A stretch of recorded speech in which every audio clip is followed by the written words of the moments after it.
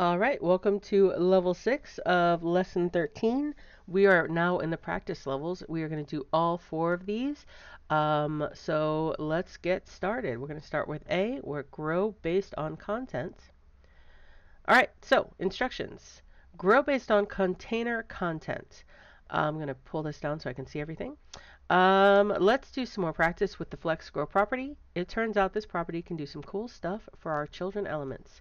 For example, if we give all children elements a value of 0, this means that the element will grow based on the content inside it. So if one element has more content, it will be larger than the others in the container. Pretty handy. Now, if we want all of our children elements to take an equal portion of the parent container, then we can give all of our children a flex grow value of 1. Let's give this a try. In the CSS file, add the flex grow property to the first container. All right. And set the child elements grow based on the content inside the container. See above description to remember what that value should be. And it looks like the value of 0. So, all right. The first container, add the flex grow property. So we're going to come down here. Here is our first one. So we're going to say flex grow and the value of 0. And then we're going to come down here to the second container, add the flex grow property to the second container, and set the child elements to take an equal portion of the parent container. So this one is going to be flex grow value 1. All right. So we can already see a big difference between the first row and the second row. All right. In the HTML file, add some more text to one of the paragraphs in the grow 0 container to see the item sizes adjusting based on content. All right, so let's use the middle one. And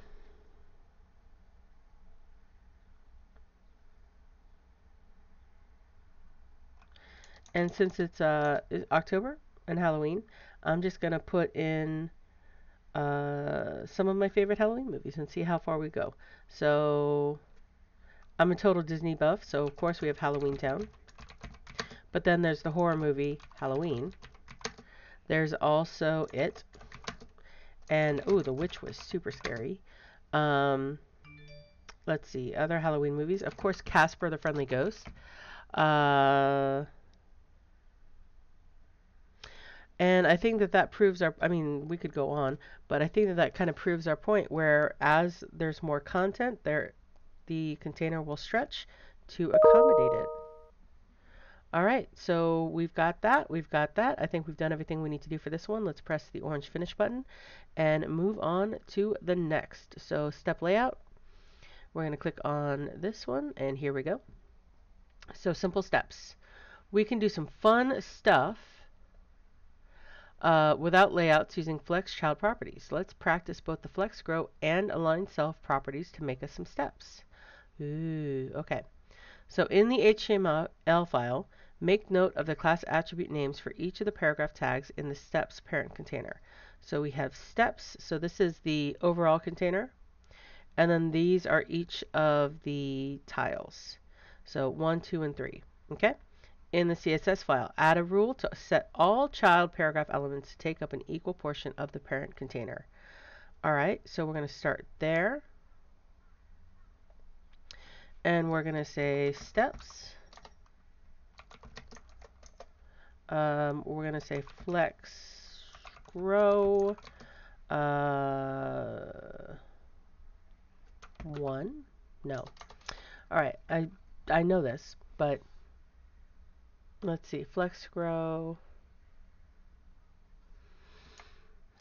Let's try align self. 1. No. I knew it was okay. I know it's flex grow. Flex grow.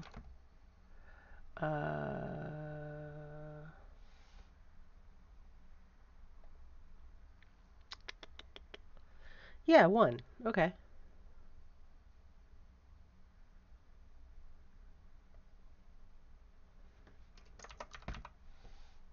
Ooh, maybe I put it in the wrong. No, we have steps. We have steps. Refresh and save.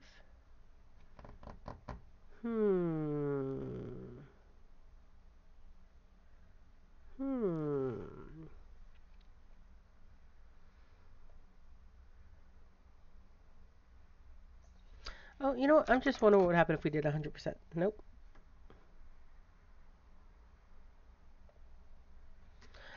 I think there's something wrong here. Let's figure that out. Class equals steps.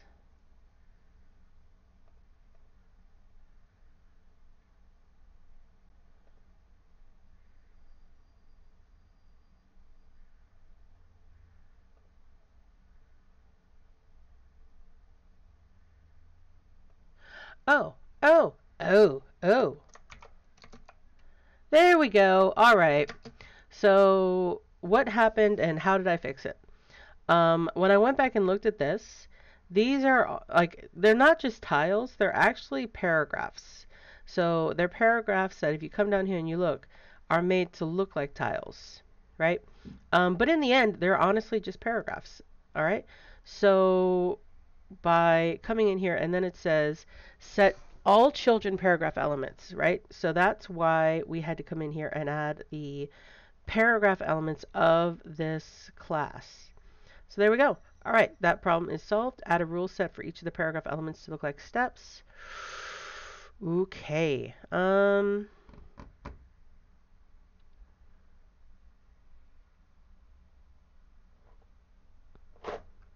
have a kitty getting in the way of my screen. All right. And he just caused a mess, but that's okay. All right, let's do this. So we have 1, and that is going to be flex align self, flex end, okay? And then we have 2, and that is going to be align self, center. There we go. And just because we want the practice, 3, align self, flex start. There we go. All right, we have all of that. And then add the order property to each of the paragraphs. Ooh, okay, so hold on here. All right, that looks correct. Yeah, yeah. All right, level 6C1. Add the order property to each of the paragraph children elements to match the image in the instructions. Well, they kind of already do, but let's just do it for fun. So 1, and actually, we don't even have to do that. We can do this. Order 1. Order 2.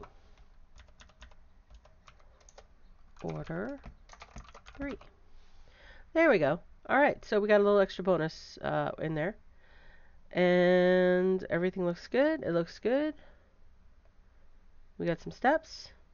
All right, we're going to press the orange finish button and move on to the next activity, which is ordered steps. All right, so it looks like we're going to do the same thing, but in reverse. So ordered steps. Let's practice ordering our items by changing the order of the steps from the previous practice. Oh, wow, I already did this. Okay, so I just moved ahead. Aha, check that out. Okay, so let's practice ordering our items by changing the order of the steps from the previous practice level B so that they look like the image to the right. You should make sure you have completed the previous practice level B before completing this practice level. Perfect. Don't forget a value of 0 is the default. Given a negative value like -1, we'll move the item to the left of the other items, and giving a value greater than 0 like 1, we'll move the item to the right of the other items. And of course, we can always give our items a specific number value to order our items in the order we want, 1, 2, 3, etc. Do this. Add the order property to each of the paragraph. Okay, so there we go. So we just gotta flip these. But I'm gonna be special. I'm gonna say -1. Oh wait, no, that one's, I take that back, because we're flipping them. I'm gonna say this one's gonna be 1. I'm gonna say this one's gonna be 0. And then I'm going to say this one is going to be -1. Da-da-da-da! We have our 3 steps. Okay.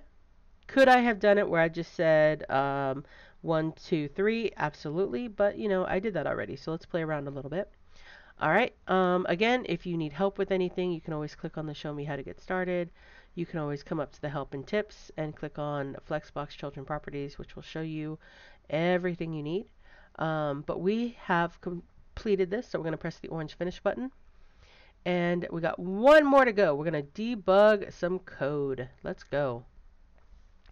All right, so this is the last one on level 6. Debug me. Oh no, Maya was making a page on the Earth's ecosystems, but she can't quite get the images in the right place. Please help her debug the code so that her page matches the one in the image to the right. Do this. Can you find and fix the bugs for each of the image order and alignment layouts in the CSS file to make the page match the image to the right? Make sure you view the preview window in full screen to see if it matches. All right, so we're here. This is what we need. This is, ooh. Oh, okay. All right. So it doesn't quite match, but it's getting close. All right.